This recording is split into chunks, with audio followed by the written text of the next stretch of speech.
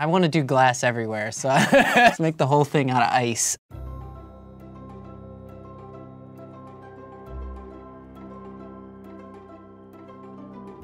Hi, I'm JoeGrescovich. I'm a residential designer in LA. My favorite part about my job is just meeting and talking to clients about, what their visions are. It's just fun to put myself in their shoes and kind of feel what they're feeling and really just help bringing their sort of vision to reality. I used to game a lot in middle school. In a way, when I work in the computer, I like to think of it like it's a video game. Let's do it, let's design this thing. So I'm choosing the world I want to build in, and I think I want a beach. This is its own island. That's pretty impressive. I think I'm gonna go there. So before I start thinking about what to put where or whatever, I'm just trying to understand how the site is laid out and how to take advantage of the actual experience of the site. So what I want to do is create areas where there's sort of comfort and seclusion and privacy, and then other areas where it almost feels like you're outside. I'm just going to start with the simple idea of privacy on this side and openness on this side. All right, so let's say that this is, you're going on your little boat to your property, so this would be the entrance area. So I want to create some kind of like entrance vestibule, if you will. For the strategy of this home, let's say that first floor is strictly communal space. Bedrooms and other program will be upstairs with the views and a balcony. So I can imagine those are all open and you're by the beach. So it'd be cool maybe to have a kitchen located near that area. I guess a garage doesn't make much sense here because there's no way of driving a car in and out of the land.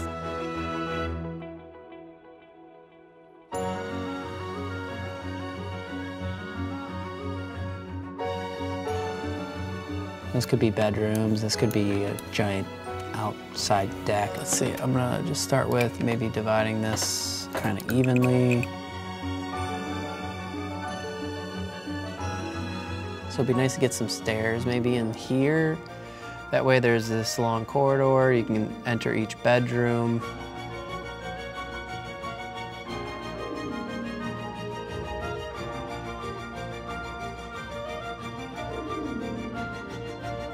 It looks like a door that you'd bring a boat into. Let's see.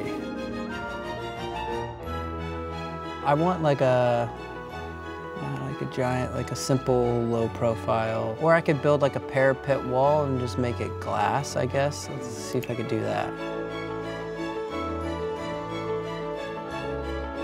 Let's say it's a 3-bedroom and there's 1 master bedroom and 2 guest bedrooms. And the master bedroom has its own bath and the guest bedroom share a bath. So that way these are kind of smaller rooms and this is the master bedroom. It's sort of larger and has more views.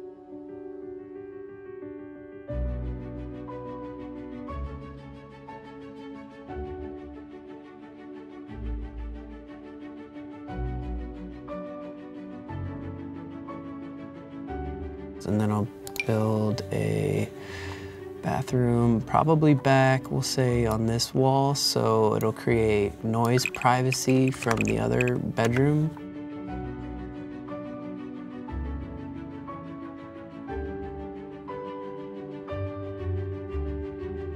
I just want to drop a bed. There's a lot of nifty beds in here. I kind of want something simple.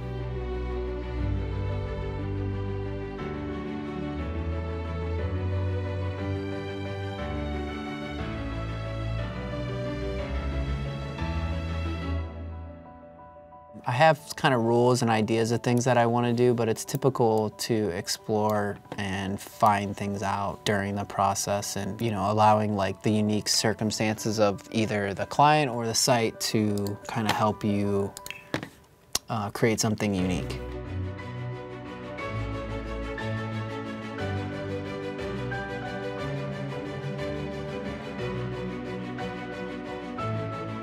It'd be kind of cool to put in like a glass roof or something in the boathouse. I want to do glass everywhere, so let's make the whole thing out of ice.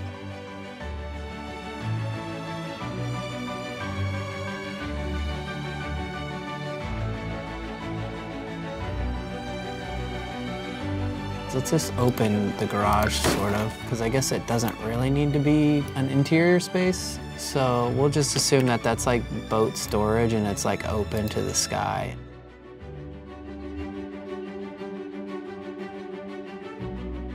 It'd be cool to maybe wrap it up with like some kind of trellis or some kind of cool thing off of this like party area up here. Could be like a rooftop bar. And then this would be cool if you could make it into like a rooftop garden.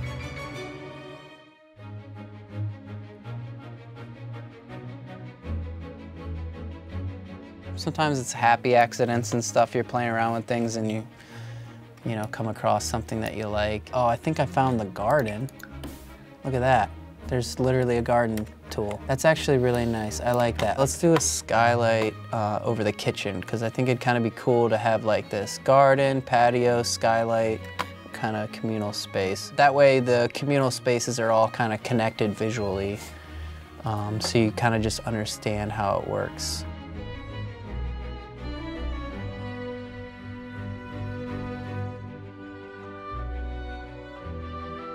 Okay, I like that these like interior walls are white and that the exterior are this like cast in place concrete. Maybe if they have like a fan with a light. That's weird, when you select fan there's like one fan without a light.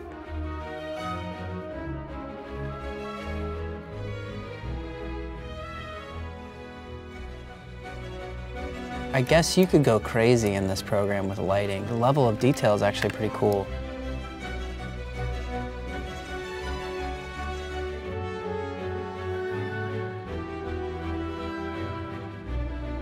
And I'm not sure like how much space there is right there. Like that looks really tight. But we're just gonna assume that that's like 4 feet. That's 4 feet.